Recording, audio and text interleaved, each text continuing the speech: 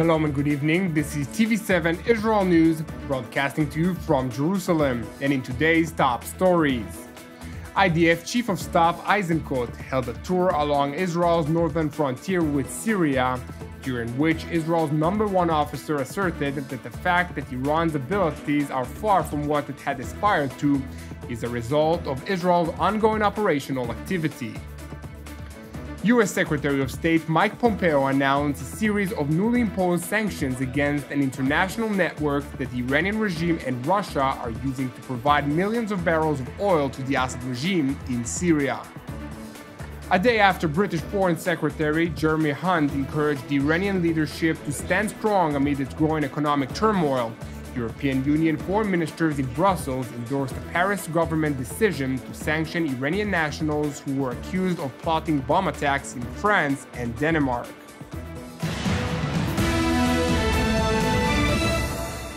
Israeli Prime Minister Benjamin Netanyahu has once again praised US President Donald Trump's ongoing efforts to contain the Islamic Republic's aggressive behavior across the Middle East.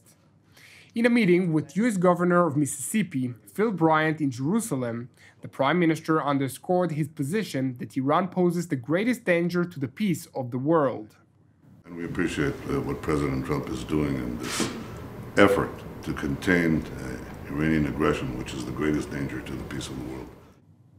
The Prime Minister's comments came just several hours before the IDF Chief of Staff Gadi Eisenkot held a tour along Israel's northern frontier with Syria, during which Israel's #1 officer asserted that the fact that Iran's abilities are far from what it had aspired to is a result of an ongoing operational activity. In recent years, the IDF conducted hundreds of strikes in Syria against targets belonging to Iran and its proxies, which along with Russia have deployed forces in Israel's northeastern neighbor to bolster the Assad regime.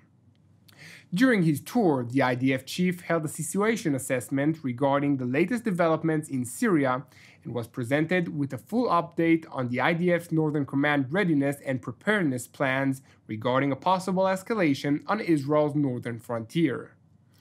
Meanwhile, in Washington, U.S. Secretary of State Mike Pompeo held a policy briefing at the State Department, during which he announced a series of newly imposed sanctions against an international network that the Iranian regime and Russia are using to provide millions of barrels of oil to the Assad regime in Syria. The United States today sanctioned an international network that the Iranian regime and Russia are using to provide millions of barrels of oil to the Assad regime. This is in exchange for the movement of hundreds of millions of dollars to the IRGC Quds Force. That money is then passed on to terrorist organizations like Hezbollah and Hamas. The United States, in its continued efforts, will not allow these dirty dealings to flourish. Iran will not be allowed to exploit the international financial system to hide revenue streams it uses to fund terrorist activity, support sectarian militias abusing civilian populations, or to destabilize the region. With regard to growing demands by journalists as well as countries and actors that have vehemently opposed the Trump administration's policies to end American relations with the Kingdom of Saudi Arabia over its involvement in the Khashoggi affair, Secretary Pompeo underscored that the United States was obligated to adopt policies that further U.S. national security interests. So it's a mean, nasty world out there. The Middle East in particular.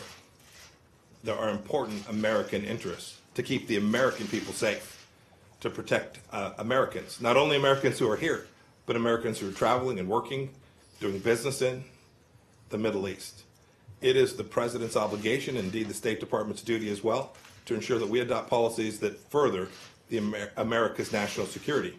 So as the President said today, the United States will continue to have a relationship with the Kingdom of Saudi Arabia. They're an important partner of ours. We will do that with the Kingdom of Saudi Arabia, its people. That is the commitment that the President made today. The American top diplomat, who spoke following a meeting with Turkey's foreign minister in Washington, underscored that there has been an enormous effort with respect to fact-finding pertaining to the death of Jamal Khashoggi, including a series of sanctions imposed against 17 individuals. That said, the Trump administration will continue to act to preserve America's national security and economic interests, the importance of which supersedes the wishes of some people. There has been an enormous effort with respect to fact-finding pertaining to the death, the murder of Jamal Khashoggi.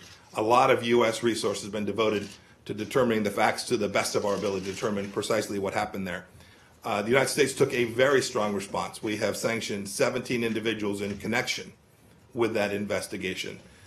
We are at the same time committed to making sure that we place America's national security interests and all the actions that take place in the context of doing the right thing to make sure that America continues to thrive and grow. And when we do that, the world is better off for it too, and the Middle East is better off as well. The comments by Secretary Pompeo came following a field interview with President Donald Trump, during which he reiterated his policy that America comes first. We're not going to give up hundreds of billions of dollars in orders and let Russia, China, and everybody else have them. It's all about, for me, very simple. It's America first. They're buying hundreds of billions of dollars worth of things from this country. If I say we don't want to take your business, if I say we're going to cut it off, they will get the equipment, military equipment and other things from Russia and China.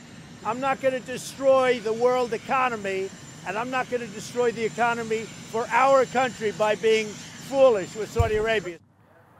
With regard to the involvement of the Saudi Crown Prince in the Khashoggi murder, President Trump underscored that the CIA's findings were inconclusive. Furthermore, Trump underscored that Saudi Arabia was a vital actor in confronting the Islamic Republic of Iran, as well as in the preservation of the oil prices from threatening the global economy. They didn't make a determination.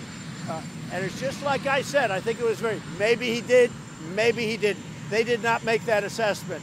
The CIA has looked at it, they've studied it a lot, they have nothing definitive. And the fact is, maybe he did, maybe he didn't. If you look at Iran, what they've done, they've been a bad actor. You look at what's happening in Syria with Assad, with hundreds of thousands of people killed. We are with Saudi Arabia. We're staying with Saudi Arabia.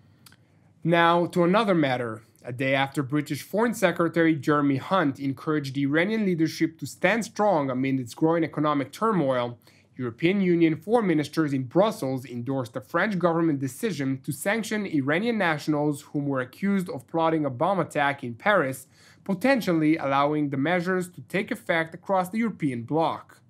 Several ministers whom attended the vote voiced their opinion that technical work could now start on an EU-wide asset freeze on the Iranian intelligence service and two of its operatives, over a failed plot to carry out a bomb attack at a rally near Paris organized by the exiled Iranian opposition group.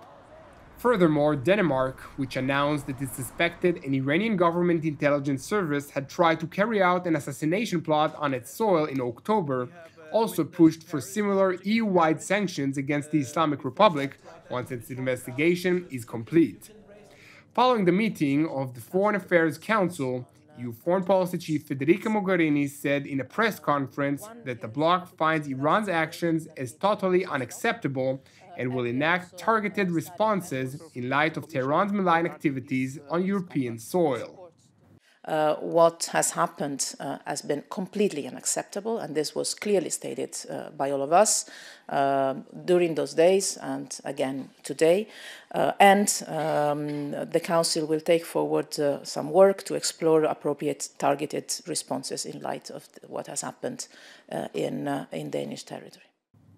The European Union's Foreign Affairs Chief took the opportunity to once again claim a unanimous position of all EU member states on the Iranian topic. Mogherini admitted that it does not mean that the EU can turn a blind eye to the Islamic Republic's malign activities across the Middle East. Thank you for joining us. Keep praying for the peace of Israel and the peace of Jerusalem. I'm Yair Pinto. Have a good evening, and we will see you again tomorrow at the same time.